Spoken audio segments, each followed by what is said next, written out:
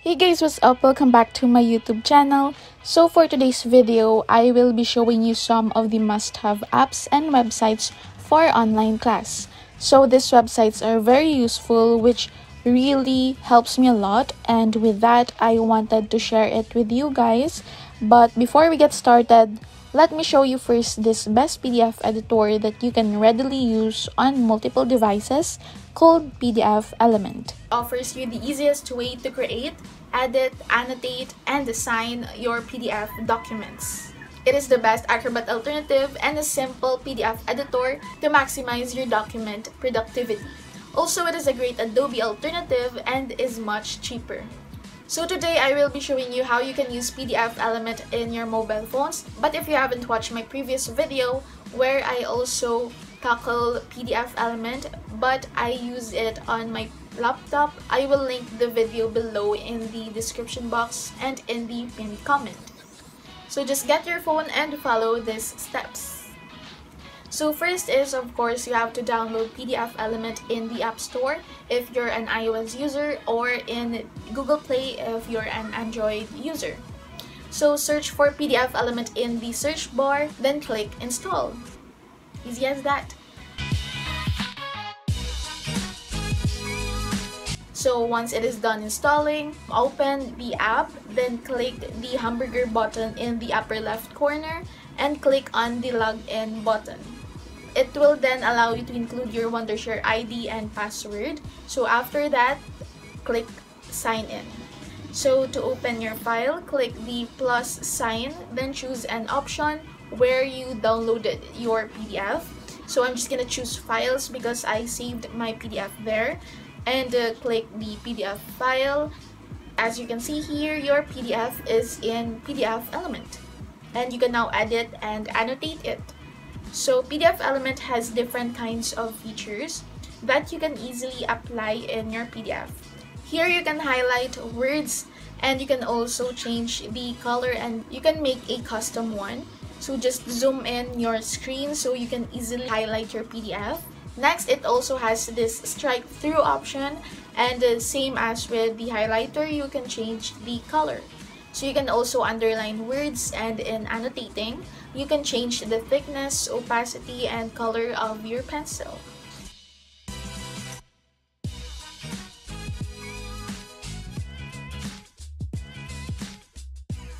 So another feature of ft.PDFelement is you can place text and a text box in your PDF. So you can change the font color, and size of the text.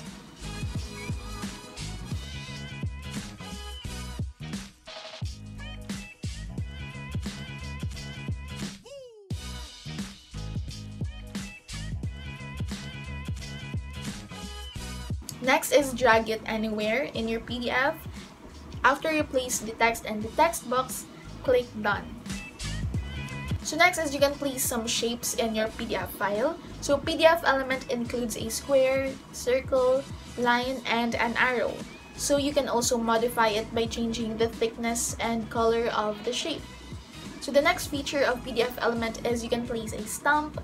So just choose from here the different options. Another is you can easily include your signature. So click the icon above and click create a signature. So you can also change the thickness and color. So here in ft.PDFelement, it also allows you to edit the text within the document. So click the text icon above and just click on the PDF, and there you go, you can edit the words. You can also change the font and the font size. Here you can add and delete words from your PDF. And the next feature is that you can also add an image. So just click the add image option and search a photo on your album. So you can also resize and place it anywhere in your document. So this is very useful if you fill up those PDF documents. So there are also other features and options in ft.PDFelement. In the comments tab, you can easily see and locate your edits in the document. So you can also find a specific word, and it will show you where this word is located in the document. So example of this one.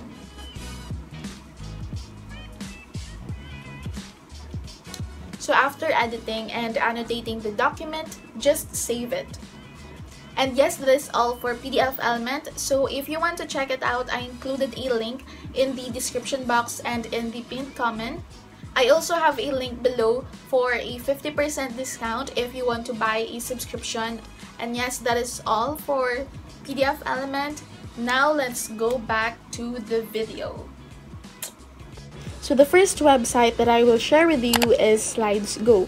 So I will include all of the links to the apps and websites I use here down in the description box and in the pinned comment. So Slidesgo offers you a variety of PowerPoint templates. I really recommend this one since you don't have to think anymore of designing your PowerPoint presentation. So just choose a template. It also includes different tabs up here so you can pick your desired template. Next, just choose a template, and I just want to use this pastel brand sheet, so you can also see the overview of the template here. You can download it and edit using Google Slides or Microsoft PowerPoint. So just click on it and wait for it to download. So if you will use Google Slides, click make a copy, then open the document and you can start editing. So you can also use Microsoft PowerPoint, but this doesn't include animations or transitions. So if you want to put some, then you can add them while editing.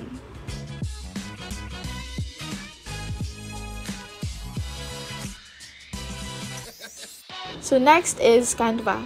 I always use this in all of our activities. Canva gives you a ton of templates that you can choose from. Like for example, you are tasked to make an infographic for your project. So just search infographic in Canva, then it will give you templates. Or if you have a project, you have to make a poster, so just search for it and pick your desired template. So edit the template, and in Canva, you can also upload a picture or search some by clicking in the Photos tab.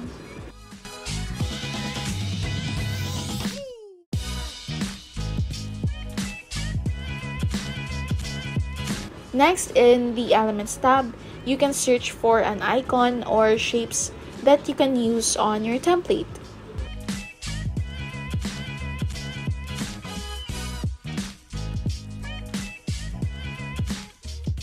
You can also add a text and search some specific designs in the search bar.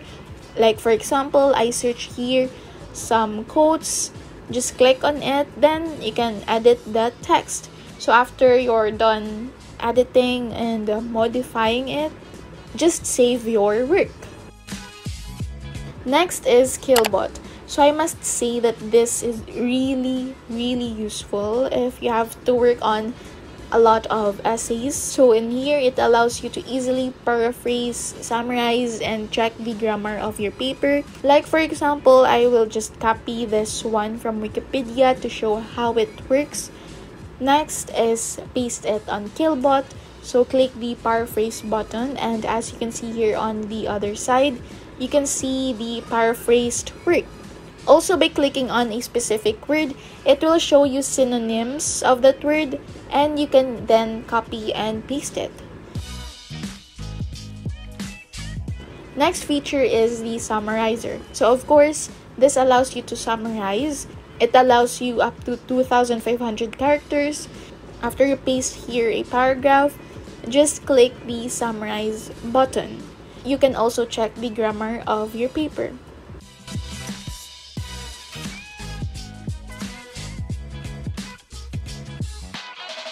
Moving forward, so next is Grammarly. So after you open it, click on the new document, then paste here your work to check the grammar. Or you can also type in here, and on the side, it will show you your score and how you can improve your work or your essay. So like this, for example, it will show you here some of the issues they found on your work, such as wrong spelling, deformatting, and more. So Grammarly also has a subscription plan so that you can correct the premium suggestions.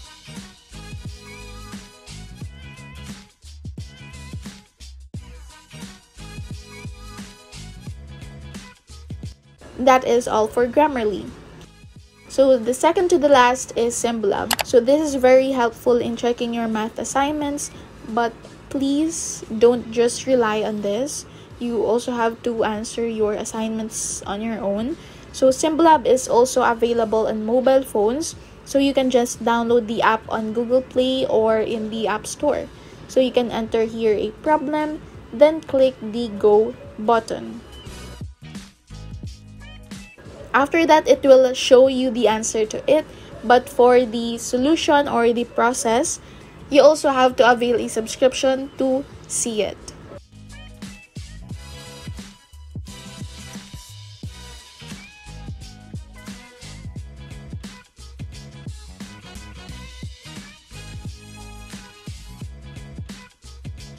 Lastly is Geogebra. So this helps you graph easily an expression or a function. So input an expression and it will automatically show you the graph.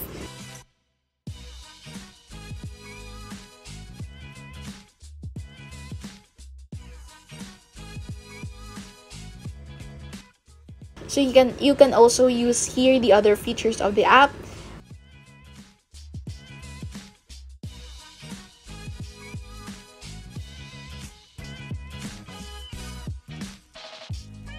You can hide and unhide the graph.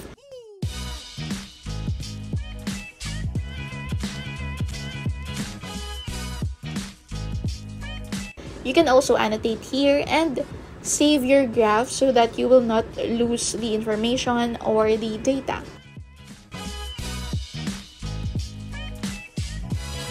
And yes, that is all for today's video, guys. So if you want to check out PDFelement to easily edit your PDFs, I have a link below in the description box and a 50% discount if you want to buy a subscription plan. So thank you so much, guys, for watching, and I hope you enjoyed this one. And if you did, give it a thumbs up, and if you want to subscribe, you can subscribe. Yes. Again, thank you so much, guys, for watching, and see you on my next video. Bye, guys.